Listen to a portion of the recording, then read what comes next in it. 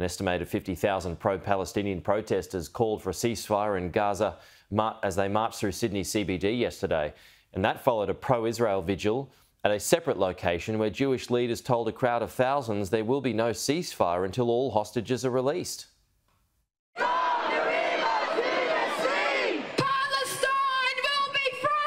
Pro-Palestine rallies have taken place in Sydney each week since the conflict began, but this is the largest by far. A Palestine flag about 50 metres long is laid on the ground for people to write messages of support for those suffering inside the Gaza Strip. What did you write on the flag? Palestine will be free. We're not here to supporting only one side. Everyone in the world, we have to stop that bad system like this. We have to stop the war. Otherwise, who's going to win?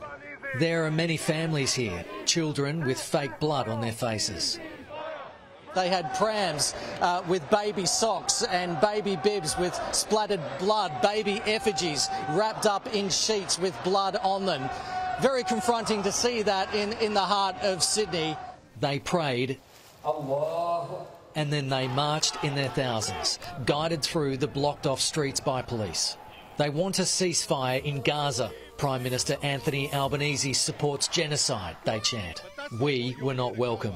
You're here trying to create discord amongst people. You're here trying to say to people that what is happening here is against humanity, and yet we're the ones that are calling for humanity.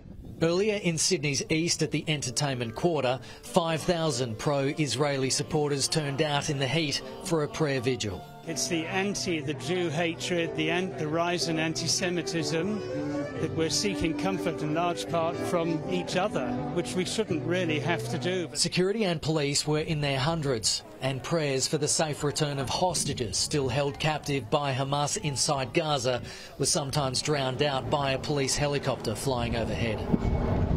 There are more than 200 people, and their families are so desperate to know how they are. Also in attendance were representatives from the 7 countries that had citizens abducted in the October 7 Hamas attack. There's a very simple way to resolve this conflict by asking Hamas to lay down their arms and leave peacefully. With little hopes of peace or a meaningful ceasefire in the Middle East, demonstrations like this in cities here and around the world are only growing louder. Kenny Heatley, Sky News, Sydney.